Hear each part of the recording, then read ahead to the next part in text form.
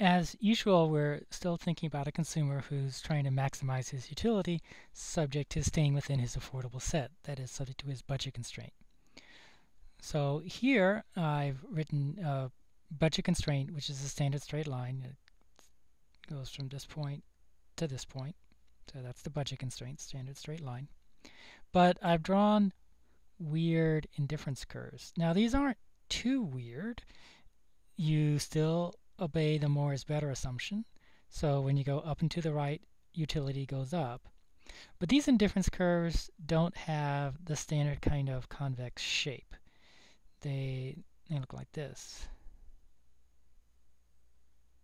So they have sort of a hump in the middle of them. Actually, that's not particularly well drawn. Let me try that again.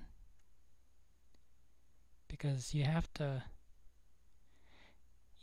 always be sure that these have a negative slope. You can't have any kind of positive slope to them, and the shape that I'd drawn before had a slight positive slope in the middle, which was incorrect. Incorrect if we're assuming monotonicity, that is, that the more x increases utility and more y increases utility. So in any case, there are an infinite number of these contour lines representing different levels of utility. And let's think about the problem that this consumer faces. Everything outside of his affordable set is totally irrelevant. I want to indicate some points here. Let's call this A, let's call this B. Now, the consumer can certainly go to some point like this, but there's no reason to go there because he can achieve utility level at least a U naught, and so this lower level utility that I just drew is not relevant. So if he goes to point B, he can achieve U naught. Notice, though, that he can also achieve point A if he wants to. And point A gives a higher utility than point B.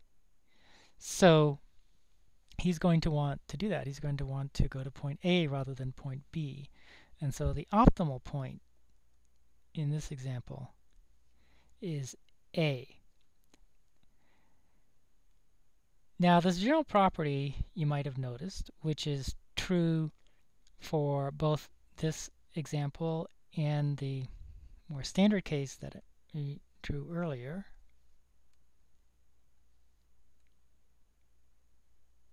namely this case,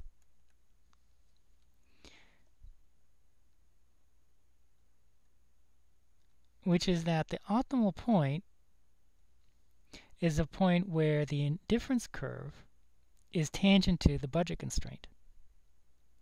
In the example that I was talking about before, this example here,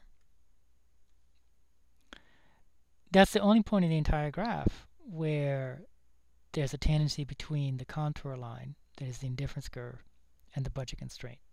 So if you're looking for a tangency, the tangency is exactly at this optimal point. In the graph I started today's lesson with, that's not the case. A is a tangency point, but B is also a tangency point. So if the only thing you were thinking is that the consumer goes to where there's a tangency point between the indifference curve and the budget constraint, that would solve this situation, but it wouldn't solve the other situation because you'd still be left wondering, well, do you go to A or do you go to B?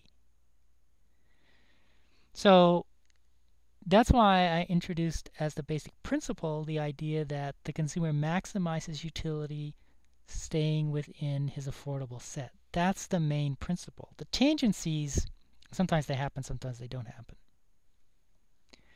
But the tangencies happen often enough that it's worthwhile writing down exactly what's going on at a point of tangency.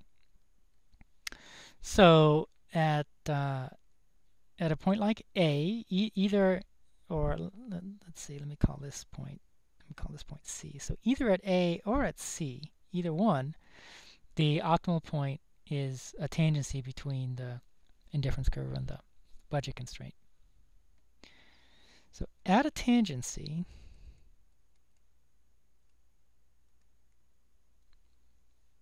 between the budget constraint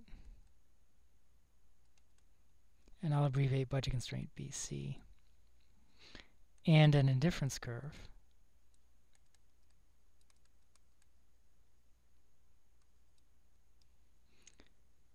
the slopes of these two things are equal. In other words, the slope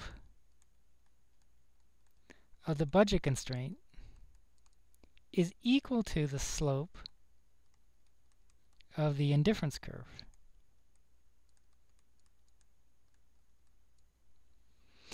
That's, after all, what tangency means. It means that the two things have the same slope.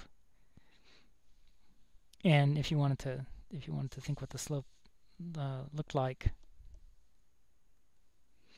your point A, the slope of the budget constraint is this, and the slope of the straight line is the same thing. Now we know from the mathematics that we worked out before what the slope of the budget constraint is. That is the left-hand side of this equation. But let's work it out again just to be sure. You have income equals expenditure. Income equals pxx plus pyy. Let's get that in the standard form of a straight line so we can figure out its slope. So the way to do this is to subtract pxx from both sides of the equation and divide by py. Okay,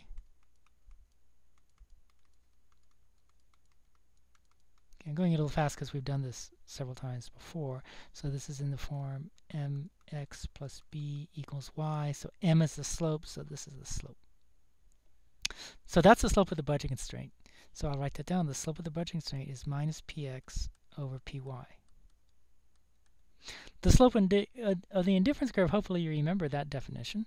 The slope of the indifference curve is minus the marginal rate of substitution of x for y.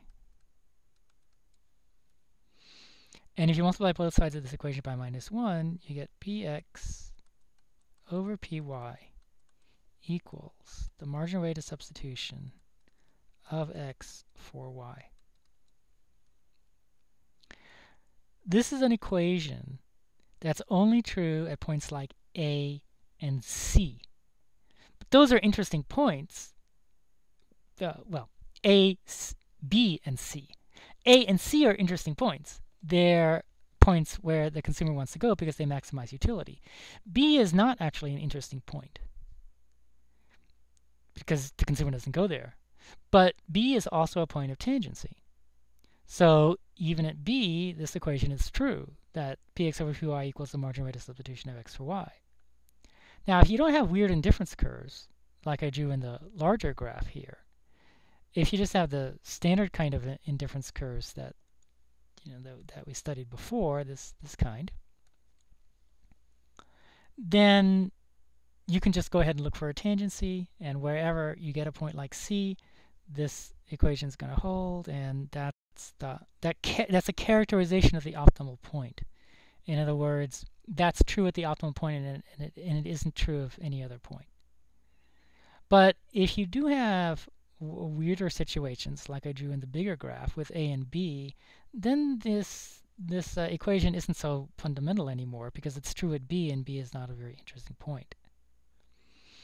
So what I've shown is that this tangency characterization, so in the two examples I've done so far, is a necessary condition for the point to be optimal, but is not sufficient. That's the way a mathematician would say it. Well, in the next lesson, I'm going to show that it's not even necessary, that there can be cases where you're at an optimal point and there's no tangency. And if there's no tangency, of course, then this equation is not going to hold at the optimal point.